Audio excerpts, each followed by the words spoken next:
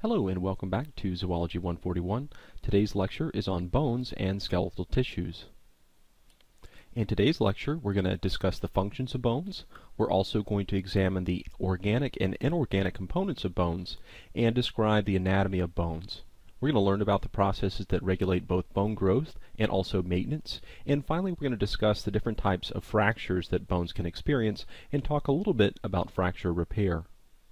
So up to this point, we've talked about bone tissue, that is osseous tissue, as being a type of connective tissue. But today we're going to talk about bones as organs. And as you probably know, there are some 206 bones in the human body, and each is an organ, and that's because each contains multiple types of tissues. So the types of tissues that we can find in bone, of course, include osseous tissue or bone tissue, which is again a connective tissue. We can also find cartilage on bone, and cartilage has a number of different functions in the skeletal system. We're also going to find dense fibrous connective tissue on the outside of bone, making up something called the periosteum. And also you should realize that bones are important places for the generation of blood cells, and so we're going to find a lot of hemopoietic tissue in there, as well as blood vessels.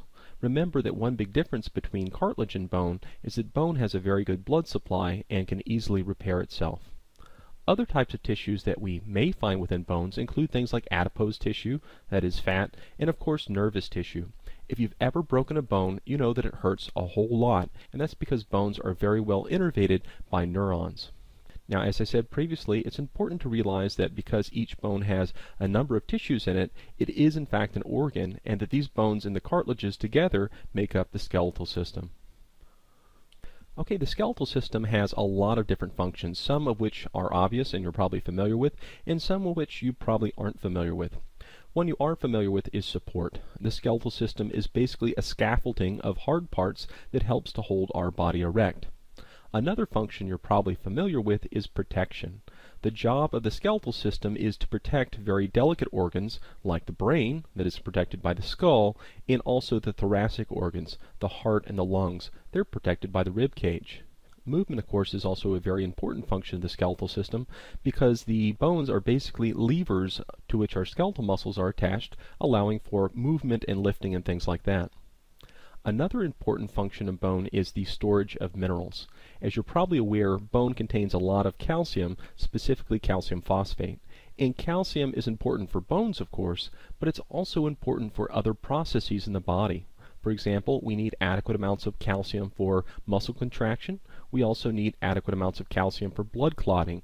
And so if we don't have enough calcium in the bloodstream, we tend to go to our bones and remove that calcium so that we'll have enough calcium for those functions. Another function of the skeletal system and bones in general is hemopoiesis or hematopoiesis, and this is the production of blood cells. As you're probably aware, there is bone marrow located in the ends of your long bones and also within the spongy bone within your pelvis. And this red bone marrow contains stem cells that produce red blood cells, white blood cells, and also platelets. And so this is another very important function of bone. And finally, bones are important for hormone production, and we'll talk a little bit about this towards the end of the lecture. Now, we said before that the skeletal system contains some 206 bones, but we haven't talked yet about the cartilages. Cartilages are very important to the skeletal system because they help to reduce friction in joints. They also help to serve as shock absorbers. And so there's three different types of cartilage that we're going to find associated with the skeletal system. And these include hyaline cartilages. Remember, hyaline cartilage is a cartilage that has a very thick extracellular matrix. We have those little cells that live down in the lacunae, and we tend to find hyaline cartilages located on joints. And a joint is basically where two bones meet or rub together. And this hyaline cartilage is very smooth, and it also has some fluid on it that helps to reduce friction in joints. Another type of cartilage that we find associated with the skeletal system is elastic cartilage. Now, elastic cartilage has a lot more fibers than hyaline cartilage, and we said one place we can find elastic cartilage is in the ears, but we can also find it in the epiglottis. The epiglottis is basically a valve that helps to cover up the opening to our trachea when we're swallowing food, and in this way it helps to prevent food from going down the wrong tube.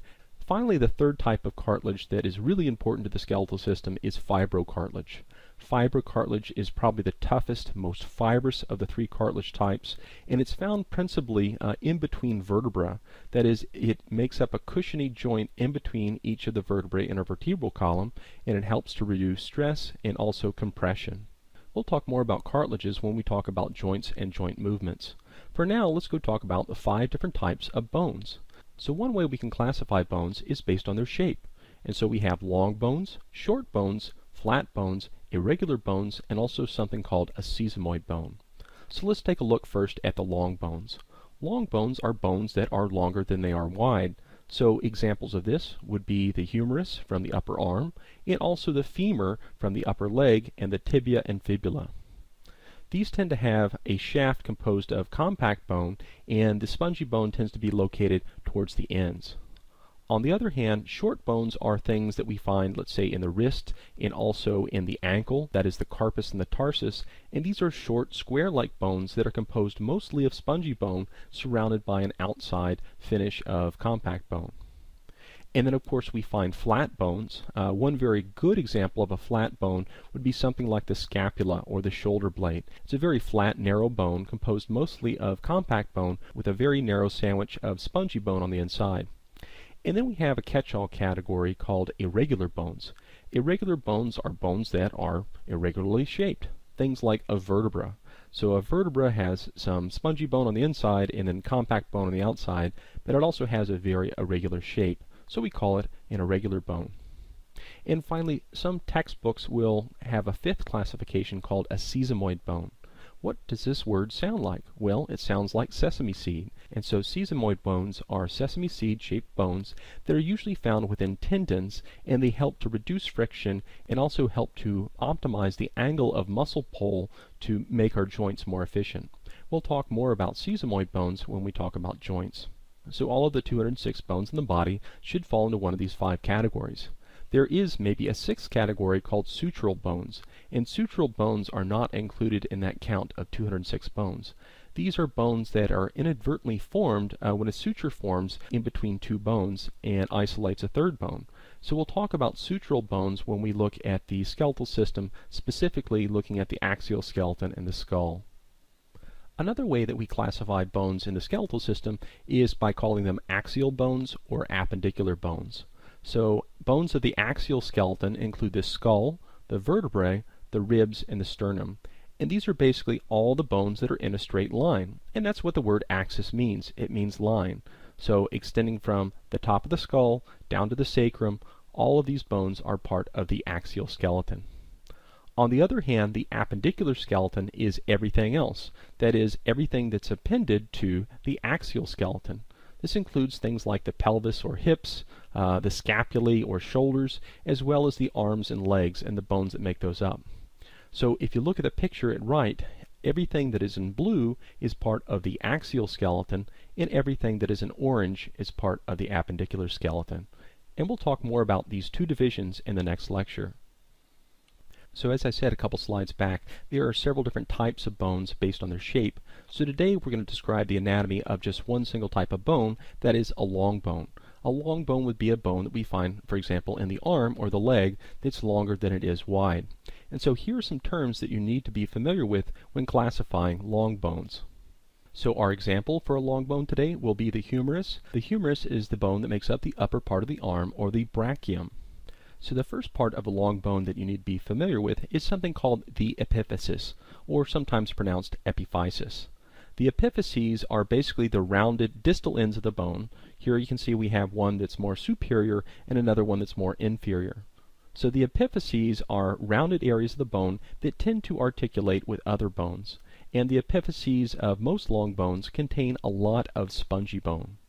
In addition, most epiphyses are covered with hyaline cartilage because they rub against other bones. Remember, the purpose of hyaline cartilage in a joint or arthrosis is to reduce the friction between 2 bones, and so most epiphyses will be covered with a nice smooth layer of hyaline cartilage.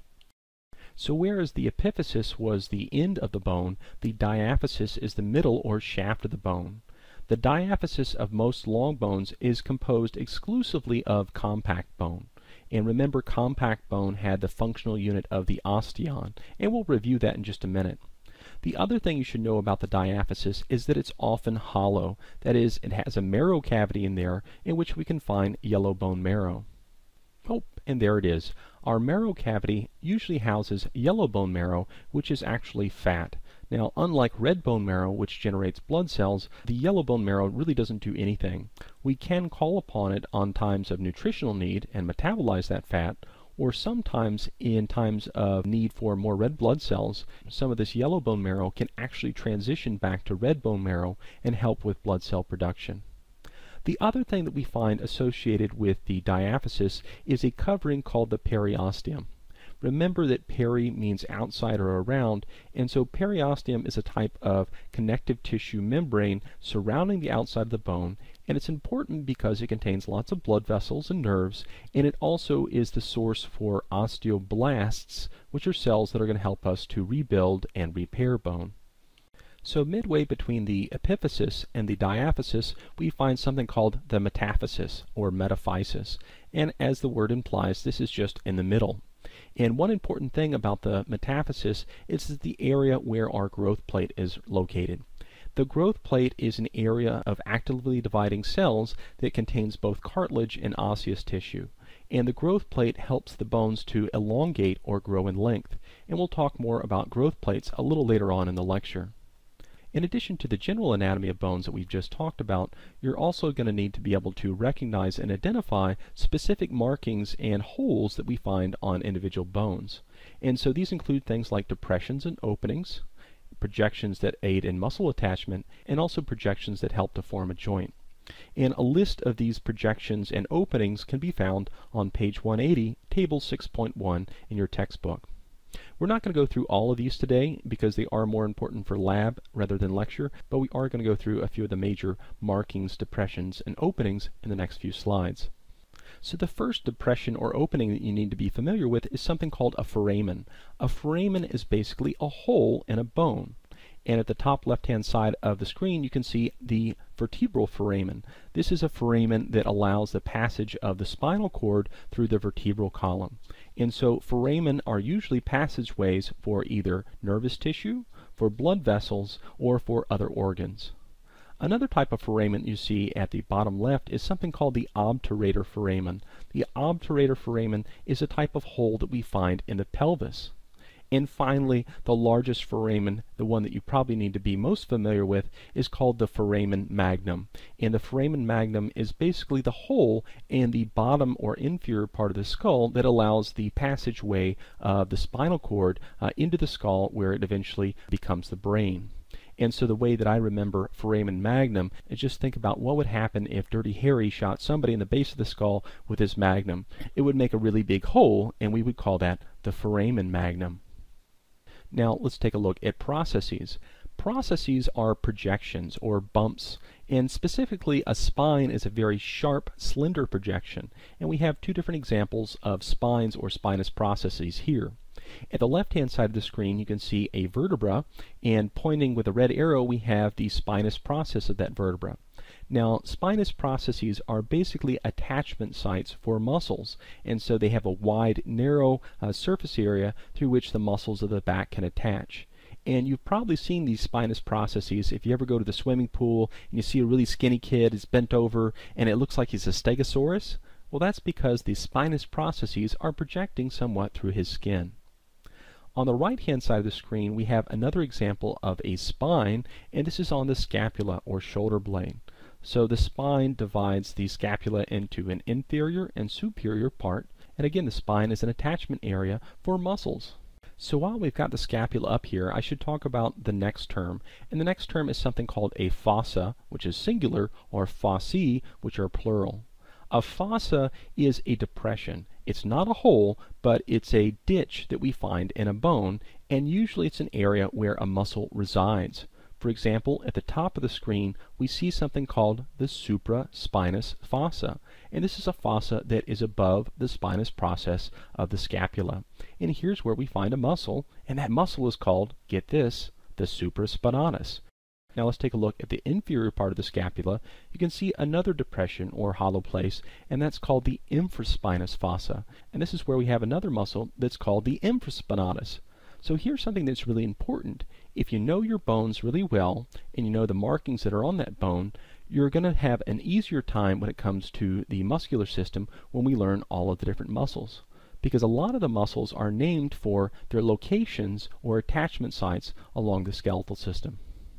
Okay, another part of anatomy of a bone that we need to know is something called the head.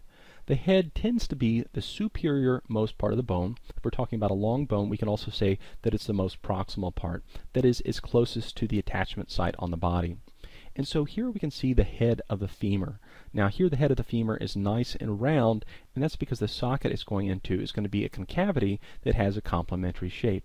So the head is the superior most part of the bone, and just like you, below the head we find something called the neck. The neck tends to be a narrow part of the bone where there's a lot of stress. Another term you need to be familiar with, at least in terms of the femur, is something called a trochanter. A trochanter is a big, rounded, blunt bump on either side of the femur, and the trochanters are basically attachment sites for very large muscles. And so we have the greater trochanter and also the lesser trochanter. And of course the greater trochanter is much larger than the lesser trochanter. And just remember that these are attachment sites for very big, powerful muscles. Another type of muscle attachment is called a tuberosity. A tuberosity is basically a rough area, usually located midway down a long bone. And so the example here that we're pointing to is on the humerus. Remember, the humerus is in the upper arm, and this specific tuberosity is called the deltoid tuberosity. Now, the deltoid muscle is a muscle on the side of your arm that helps you to abduct your arms or hold them out, and so they attach midway down the humerus on something called the deltoid tuberosity. And this is a case where it's going to be much easier to learn this type of marking once you have access to the bones in the lab and you can actually feel them. There's a very rough part where the tendon of the deltoid muscle attaches about 1/3 the way down the length of the humerus, and we call this the deltoid tuberosity.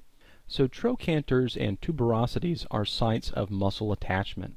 On the other hand, condyles are actually areas where one bone articulates with another bone. So here let's take a look at the distal epiphysis of both the humerus on the left-hand side and the femur on the right-hand side. And remember that the epiphyses are usually areas that are going to articulate or rub against other bones. And so the areas that rub against those other bones tend to have this very rounded architecture, and we call this rounded architecture a condyle. And so on the left-hand side you can see the condyles of the humerus, and they have specific names that we'll learn about in the next chapter. And we can also see the femoral condyles, and these are condyles that rub against the proximal part of the tibia. And so again, the condyles tend to be nice and round and allow a very nice range of motion, and again they're covered with hyaline cartilage. Now the second term you need to be familiar with is something called an epicondyle. Think about what the word epi meant. It usually meant on top, but here it means sort of to the side.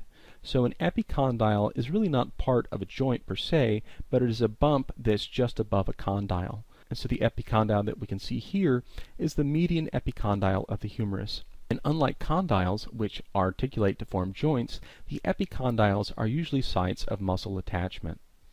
So one last thing we need to talk about as far as bone anatomy is that there are in fact something called nutrient foramina or nutrient foramens located in the bones.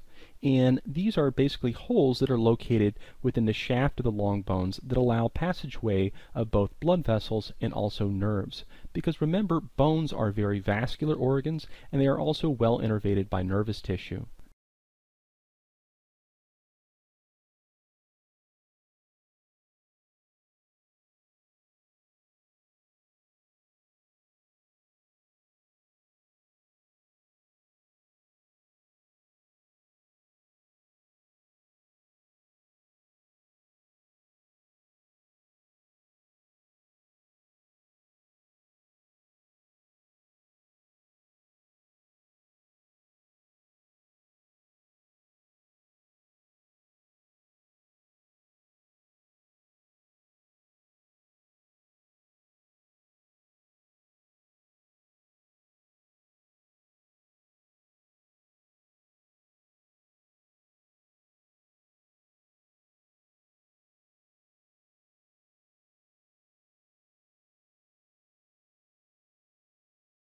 Okay, so here you can see a closer view of an osteon.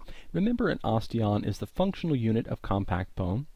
And osteons are basically circular arrangements of lamellae, which are walls of bone that surround something called a Haversian canal. Now, the Haversian canal is basically a central hole through which blood vessels and nerves run through the bone. And eventually these are going to merge with the blood vessels that were entering the bone from the nutrient foramina on the outside. And so the center of the osteon contains the Haversian canal, which is basically the source of nutrients and oxygen for all the cells that are surrounding it. So the concentric lamellae are walls of bone that surround that Haversian canal. And the bone's made up of collagen and also made up of hydroxyapatite, which is calcium phosphate. But if you take a look very closely at the osteon, you can see little bitty holes or pucas in there, which are called lacunae. And so a lacuna is basically a lake or hole, just like what we found in cartilage, where a cell lives. And the cell that lives in the lacunae here is something called an osteocyte or bone cell. An osteocyte's job is to maintain the surrounding matrix. And so if you look at the top right-hand side of the screen, you can see one of these osteocytes. You can see also that there's some small canals that lead away from the osteocyte towards the Haversian canal. And these are called canaliculi. Canaliculi are basically little bitty canals that link the osteocyte to the Haversian canal. And it's important because unlike cartilage, where the chondrocytes were isolated from any nutrient supply, the osteocytes have a very good connection to the nutrient supply through these canaliculi. And as a result, bone can grow very fast, and it can also repair itself very quickly as well. Now, the other type of bone that we've already talked about is something called spongy bone. Now, spongy bone is a sponge-like bone that tends to be found in the epiphyses of long bones, and it's composed of something called trabeculae. Trabeculae is just a fancy word, basically meaning little beams. And so at the bottom right, you can see a microscopic view of spongy bone, and take a look at the trabeculae. So the trabeculae are composed of collagen and also calcium phosphate, but they tend to be organized in a way to make sure that they support the stress of the bone. And depending on what type of long bone we're going to talk about, the stress can be primarily vertical or a little bit more oblique. Now, the other thing you should know about the spongy bone is that it contains the red bone marrow. Remember that red bone marrow was a hemopoietic tissue that helped us to generate new blood cells. That is, red blood cells, white blood cells, and also platelets.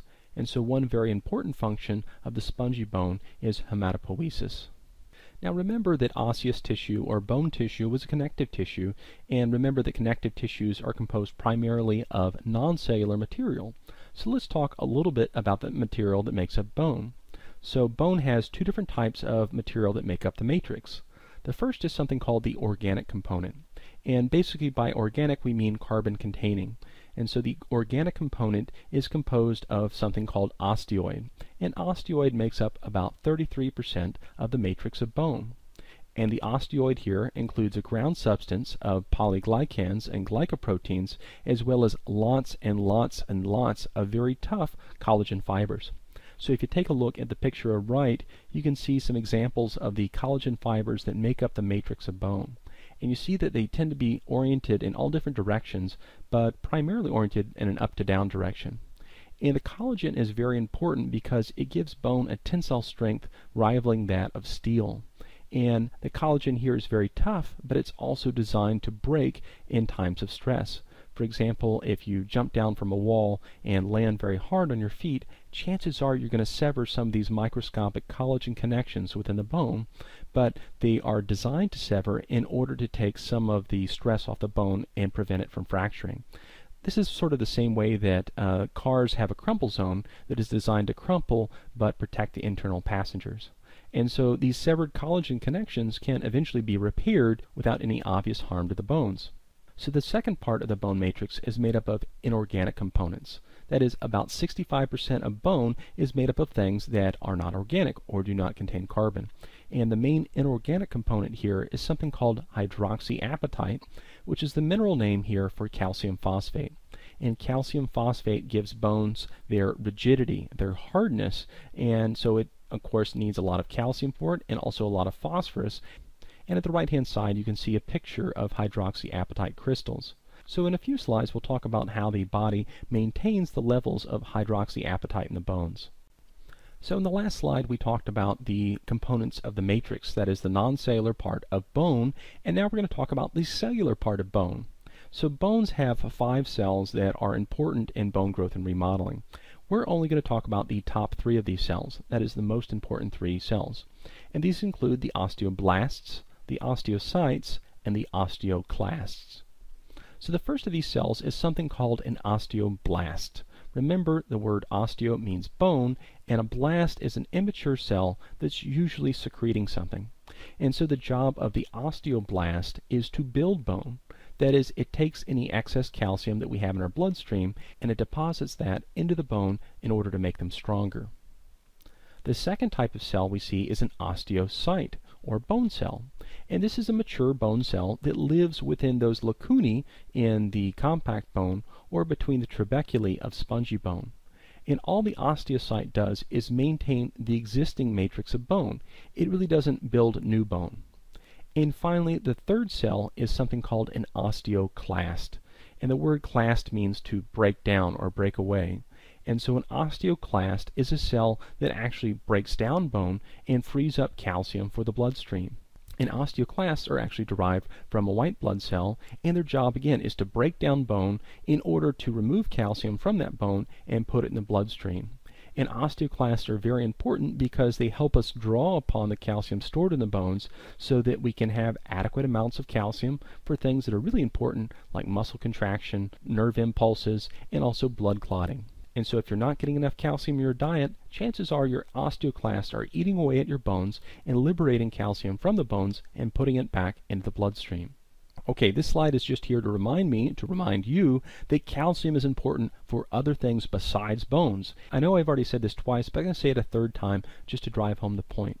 So in addition to needing calcium for the bones, we also need it for nerve impulses, for muscle contraction, for blood clotting, and also for enzyme function. And so calcium is a very, very necessary nutrient for all areas of the body. If we don't have enough calcium in the bloodstream, that can lead to respiratory arrest. Whereas if we have too much calcium in the bloodstream, that can basically stop the heart from contracting and put us in cardiac arrest. So calcium has to be maintained within normal levels of around 9 to 11 milligrams per deciliter. So the take-home point here is that there's many important functions for calcium in the body, and probably serving as the skeletal system is probably the least important. Because bones, yeah, they're important for holding us upright, but they contain a lot of calcium. So if we don't have a lot of calcium for our bloodstream, we're always going to go to the bone and take that calcium out so that we can maintain our heart beating, our lungs breathing, and also our blood clotting. So the bones are always going to have their calcium taken away if we don't have enough calcium coming in through the diet.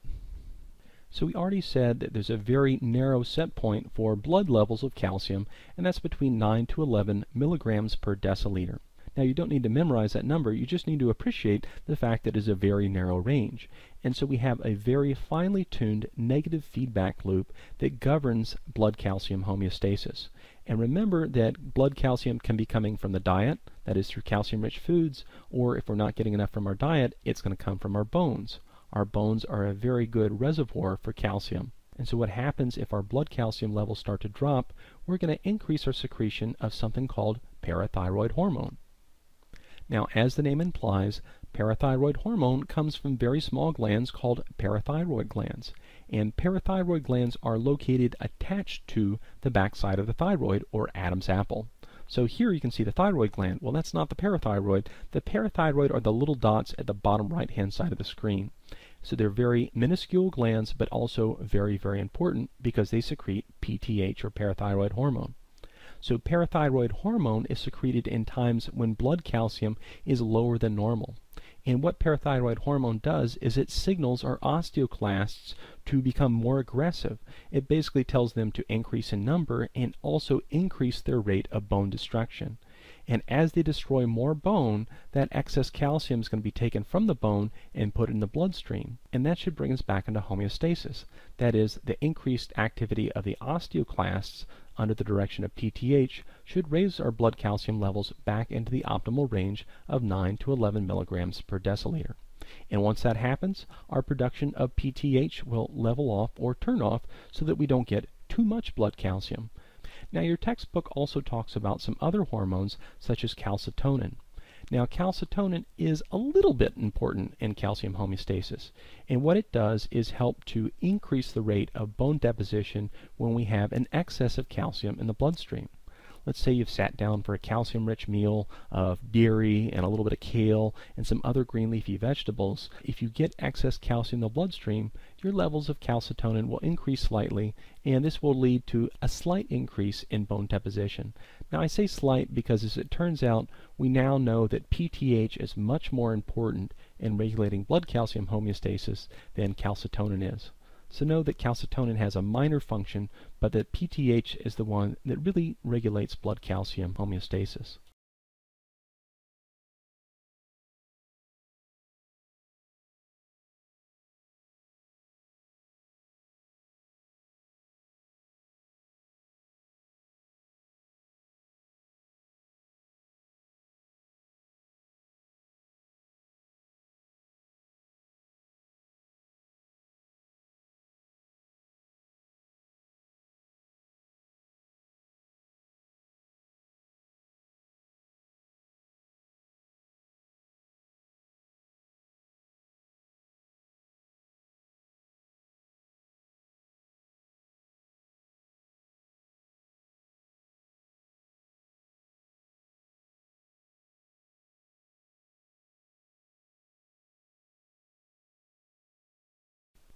So now we're going to take a closer look at endochondral bone formation. And remember, endochondral bone formation was very important for the long bones of the body, such as the femur, the humerus, the tibia, fibula, radius, and ulna, and others as well. And so, as the name implies, endochondral ossification starts with a cartilage model. And it's important to realize that all the bones in the fetus before week 8 are actually entirely made of cartilage. And so these cartilages are formed by fibroblasts and chondroblasts, and they help to build this cartilage model. Now, once that cartilage model is laid down, it will begin to grow under the direction of our fibroblasts and also our chondrocytes. But the other thing that will happen is we'll form a bony collar around the diaphysis of that cartilage model. And the bony collar is important because it limits the diffusion of nutrients into the inside of the cartilage model. As a result, the cartilage cells that are in there start to die off because they don't have any nutrients. And so that dark area you can see within the diaphysis or shaft of this cartilage model is actually dying cartilage cells. Now, around month 3 of development, we form something called the primary ossification center. And as the name implies, the primary ossification center is the initial site of ossification within this newly forming bone. And the way in which this happens is basically a periosteal bud comes in from the outside and bores its way into the inside of this marrow cavity. And the periosteal bud contains lots of stem cells. Some of these cells will become osteoblasts, that is the cells that build bone. Some of them will become nervous tissue, and some of them will become vascular tissue. And so the first cells that actually ossify this are going to be our osteoblasts that build spongy bone. So the first bone that's actually laid down is spongy bone, and it's laid down initially within the diaphysis. Now, once that primary ossification center forms and extends out towards the ends, we then have invasion of our osteoclasts.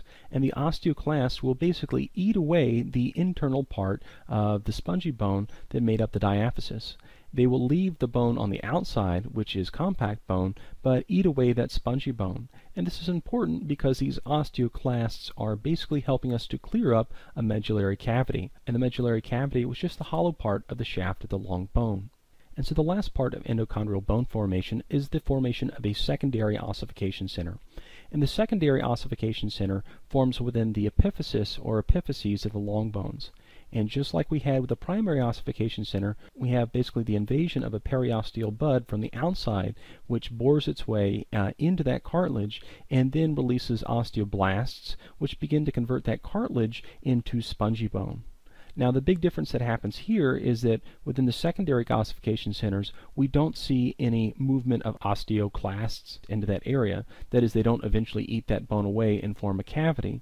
And so what remains in the tips of the long bones is a nice core of spongy bone, but it's surrounded on the outside by the remnants of that cartilage that will form the articular cartilages, and also cartilage inferior to that, which will be called the growth plate.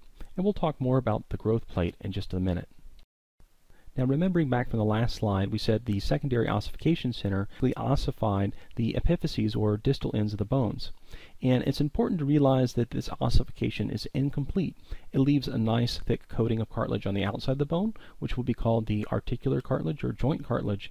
And initially it also leaves a piece of cartilage between the epiphysis and the diaphysis. And this piece of cartilage is called the growth plate or epiphyseal line. And the epiphyseal line is very important because it contains lots of actively dividing cartilage cells. And these cartilage cells will lay down new cartilage adjacent to the epiphysis, and basically that new cartilage will cause elongation of the bone, forcing the epiphysis away from the diaphysis. Now, as this bone elongates with cartilage, the cells on the backside, the diaphysis side of this growth plate, will begin to break down, and this tissue will become ossified with calcium phosphate. So it once was cartilage, now it becomes bone, and it will also be hollowed out by our continuous action of our osteoclasts. So the result of this growth plate is that bones are elongating and growing in length, and at the same time they're hollowing out due to the activity of our osteoclasts. Now, what's interesting is you can actually see these epiphyseal lines on an X-ray. If you take a look at the top-hand right side of the screen, you can see the epiphyseal line that we see within the tibia. The tibia is a large bone that makes up the shin of the leg, and so this is the proximal part of the tibia. You can see a thin black line that indicates we have an area where there's not a lot of bone, but it is a lot of cartilage. And so the presence of this epiphyseal line on an X-ray tells us that this person is probably a juvenile and probably still growing. Because what happens between the ages of 18 to 21, maybe even 25, is these growth plates will eventually ossify and become bone.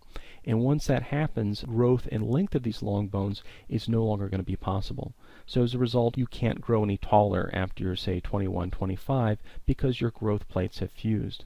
Now, up to this point, if you know that somebody is not growing up to their potential, we can talk about supplementing with hormones such as human growth hormone and so forth.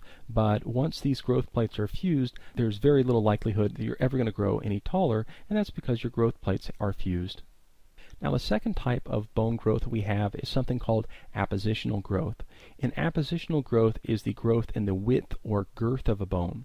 And unlike growth in length, appositional growth can go on throughout life. And so appositional growth involves stressors on the bone which initiate the activity of osteoblasts. Remember, osteoblasts are the cells that build bone, but here they're originating from the periosteum. So if you take a look at the picture at the top left-hand side of the screen, you can see the periosteum, and has blood vessels going through it, and there's a depression where one of those blood vessels is running. Now what happens is that the osteoblast will then begin to build up bony prominences around that blood vessel, like you see at the top right. Now over time, those prominences will merge to form a complete new layer of lamellar bone around that blood vessel. So the blood vessel is now surrounded, it is a Haversian canal, and it now makes up a new osteon. Now, in order to grow big, healthy, strong bones, we of course need to have adequate amounts of nutrition. And that includes things like getting adequate amounts of calcium in the diet, which you can get through, of course, eating dairy, but also eating green leafy vegetables, things like kale. You also need lots of vitamins. You need vitamin D for calcium absorption, vitamin C to help make collagen, and vitamin K and B12 for protein synthesis. And of course, in order to make that protein, you're going to need adequate amounts of amino acids. So you need some protein in your diet. On the other hand, we found out that too much protein in the diet can be a bad thing. So you don't want to get too much protein because that can actually lead to calcium loss. Now, in addition to adequate nutrition, you also need sufficient levels of certain hormones. Now, during childhood, there's a hormone called IGF, or insulin-like growth factor, which promotes cell division in the epiphyses, but the most important hormone is probably something called HGH, or human growth hormone. Human growth hormone is the hormone that's responsible for telling our bones to continue to grow.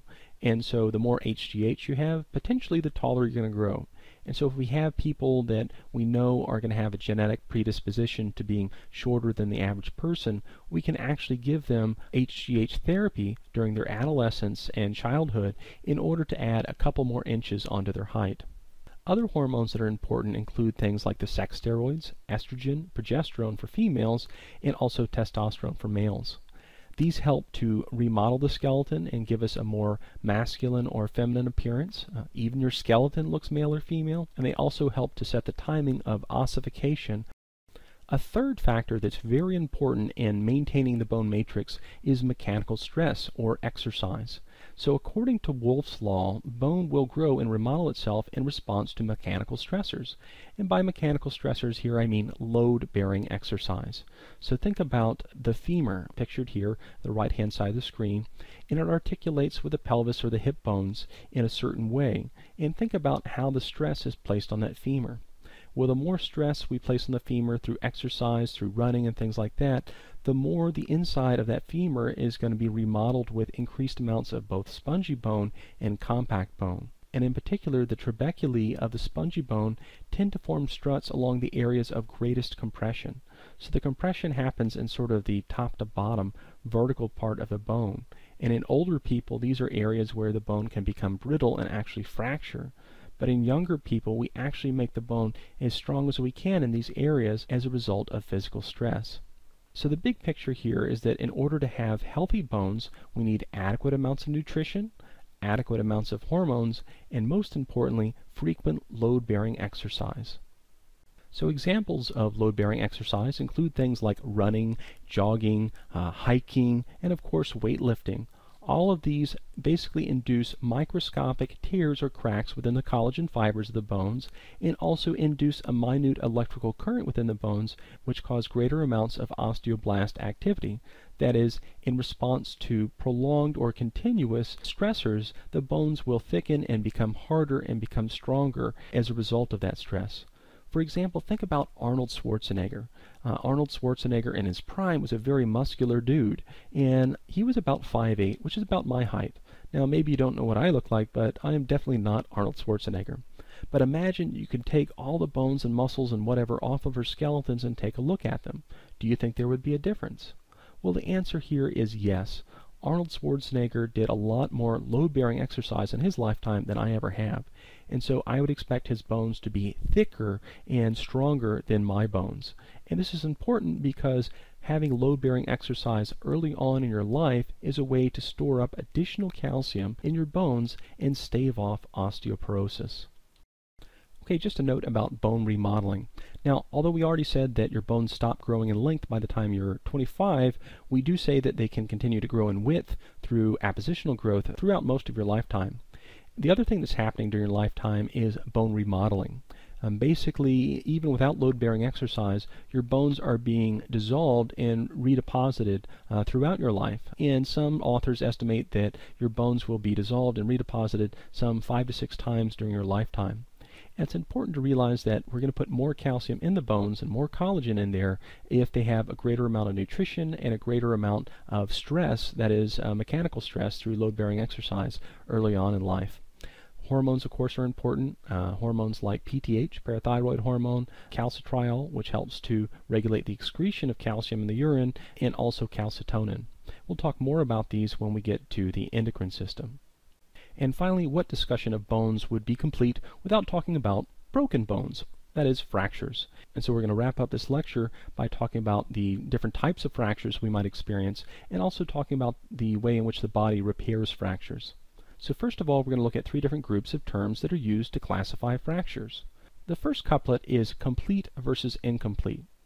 A complete fracture is a fracture that goes all the way through the bone, whereas an incomplete fracture is a fracture that only goes partway through the bone.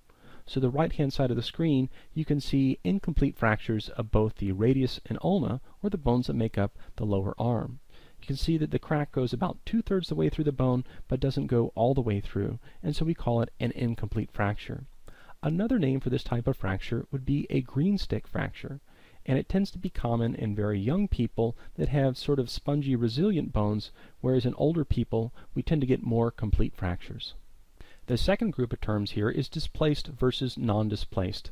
A displaced fracture is one in which we've had a complete fracture of the bone and the 2 pieces of the bone have been pulled out of the normal orientation, as you see at the bottom left. On the other hand, a non-displaced fracture is where we've had a fracture, but the 2 ends of the bone still maintain their normal position relative to one another. Now it's important to realize that if we have a displaced fracture, we're going to need to restore the normal orientation before that fracture starts to heal. And this process of restoring the normal orientation of those two bony parts is called reduction. And finally, the last group of terms deals with compound versus simple fractures. A simple fracture is a fracture in which we may have a complete or incomplete fracture of a bone, but in which it has not pierced the skin. On the other hand, a compound fracture is where we've had a complete fracture of a bone and one of those bony parts has actually poked its way out through the overlying muscle and skin so that it's poking out of your skin.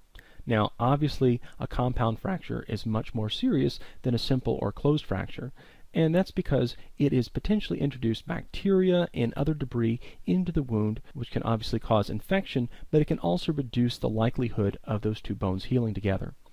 And so if we have a compound fracture, not only do we need to reduce that fracture, but we probably need to surgically fix those two ends of the bone together and also give that person antibiotics to ward off any type of infection. So we can also classify fractures based on the orientation of the break to the bone. For example, on the left-hand side of the screen, you can see something called a transverse fracture. A transverse fracture is just a fracture that is perpendicular to the axis of the long bone. On the other hand, an oblique fracture is one that is more diagonal, whereas a spiral fracture is one, as the name implies, that spirals throughout the shaft of the bone. And spiral fractures in particular tend to result from both a compressive force and also from a twisting force. So my father-in-law got one of these a couple years ago when he was skiing. He basically went over one of the black diamonds and landed wrong, and the ski didn't pop off like it should have been, so it twisted his leg at the same time that he was landing, and that compression and twisting at the same time led to a spiral fracture. And finally, the last fracture on the right-hand side is something called a comminuted fracture. And comminuted fractures are fractures that involve the production of several different bony pieces. And so they tend to be one of the most serious of the closed or simple fractures because we have a lot of pieces that we need to unite together in order to get this bone to heal properly. And in most cases, comminuted fractures are going to need something more serious than just a cast. Chances are we're going to have to go in there and fix or stabilize those bone pieces together using pins and rods. So now that we've talked about the different types of fracture, we're going to talk about the ways in which the body repairs fractures, that is, fracture repair.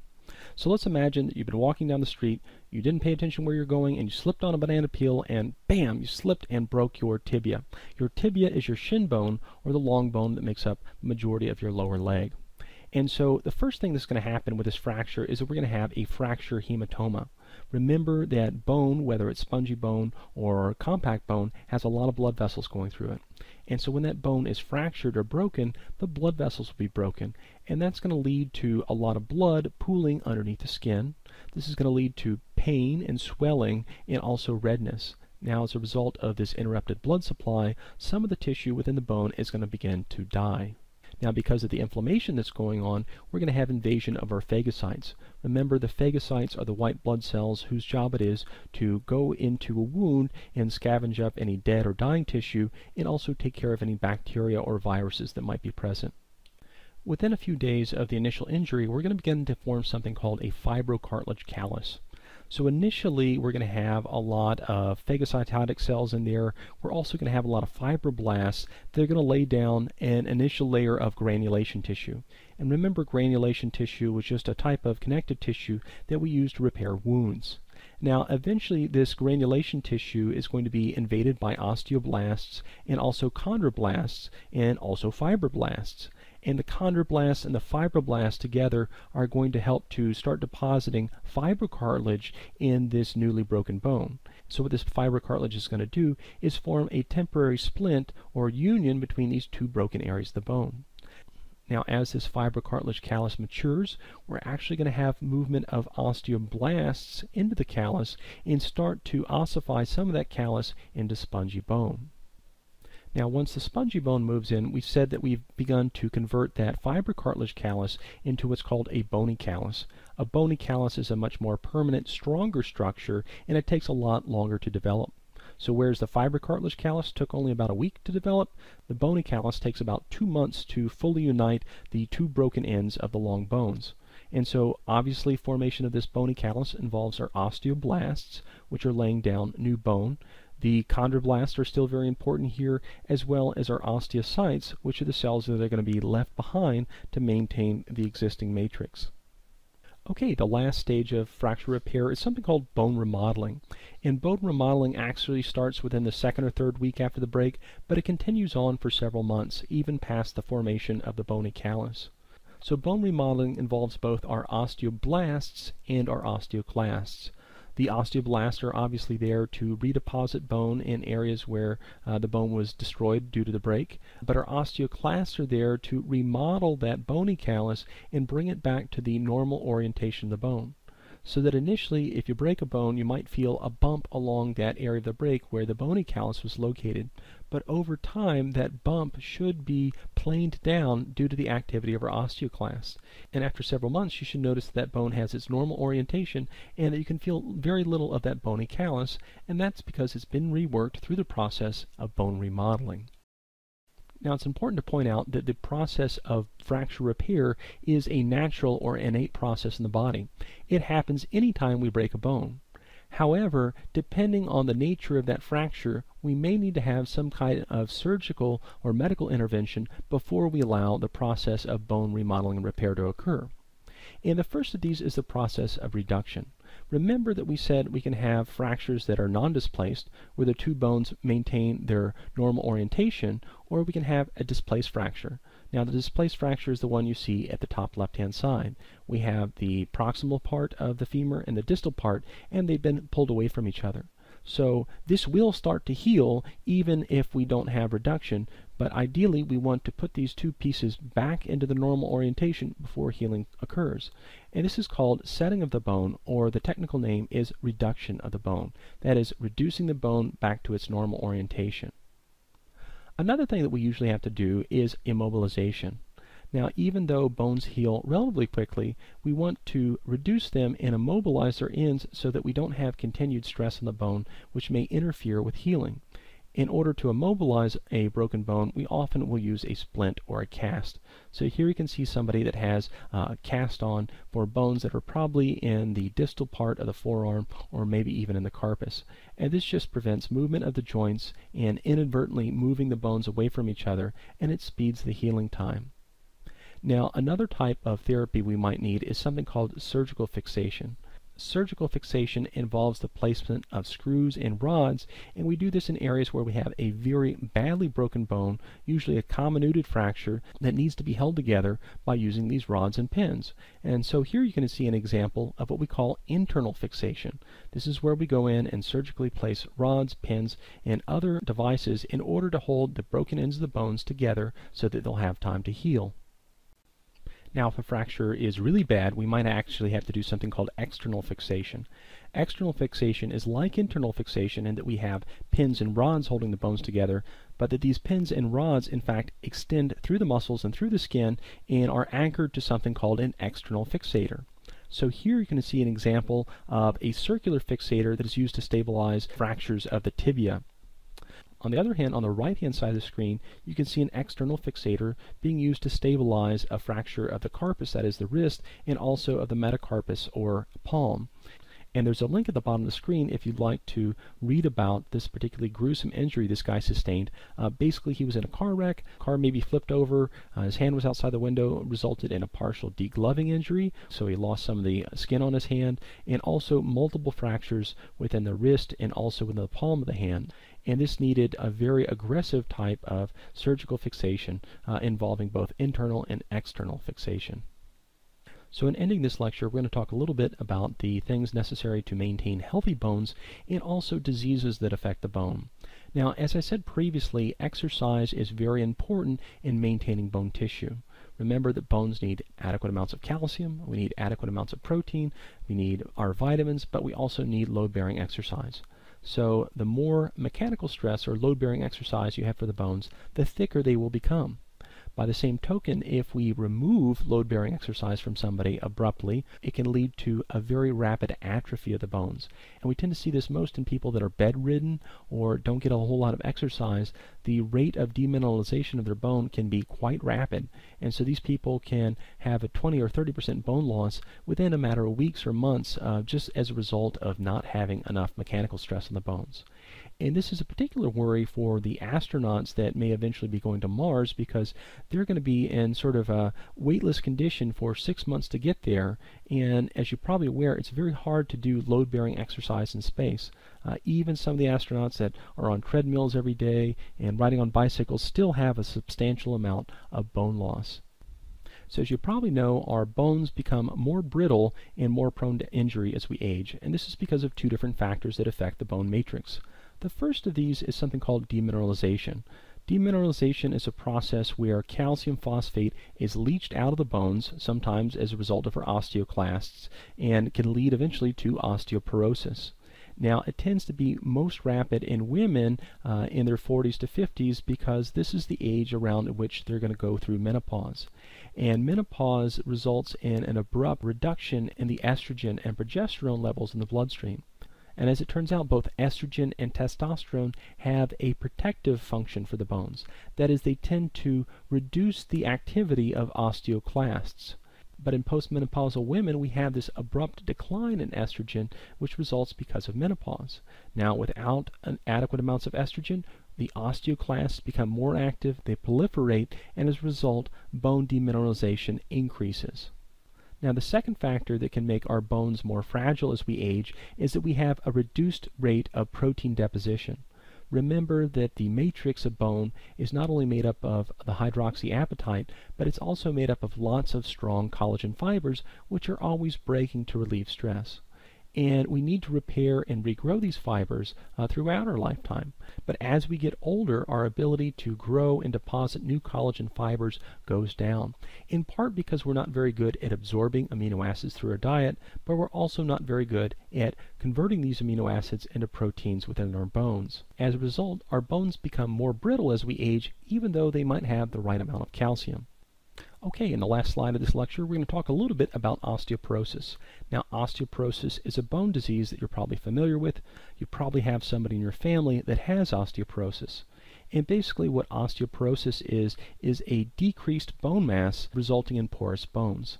And this can happen for several reasons. One of the things that happens is that we don't deposit as much calcium. The older we get, we tend not to do as much load-bearing exercise, which also reduces calcium deposition. But most importantly, in women, the reduction in estrogen that happens after menopause really increases the rate of osteoclast activity, resulting in bone dissolution or demineralization. And so women tend to be most at risk, specifically white women and women that are postmenopausal and smokers. So this tends to increase the rate of bone demineralization. Now, some athletes can actually be at risk for osteoporosis. These are younger people, let's say in their 20s and 30s. We're talking specifically here about your very low body fat female athlete. Now, in some female athletes, they have such a low body fat that their body basically turns off the production of estrogen and stops menstruating. As a result of that decrease in estrogen, we tend to see the same types of lesions in the bones that we see in, let's say, 50 or 60 or 70-year-old females. That is, we see an increased rate of bone demineralization as a result of a reduction in estrogen. One group that we don't tend to see a whole lot of osteoporosis in is, can you guess, obese people. Obese people have probably the lowest rate of osteoporosis, and this is because they're carrying around more weight throughout their lifetime, and as a result are doing a lot more load-bearing exercise. Now, I'm not saying they're going to the gym or anything like that, but just walking around with excess body fat can actually help to induce stress on the bones, which causes increased amounts of appositional bone growth. So how do we treat osteoporosis? Well, as your mother always said, an ounce of prevention is worth a pound of cure. There's really very little we can do once somebody has diagnosed osteoporosis, because chances are they're in their 50s and 60s, and even if we supplement more calcium and induce more load-bearing exercise, we're not going to get the rate of calcium deposition that we'd like. So the key here is to prevent osteoporosis by getting enough calcium in your formative years, and also making sure you do a fair amount of load-bearing exercise, running, jogging, biking, things like that. And finally, avoiding smoking, and particularly if you're female, avoid excess alcohol.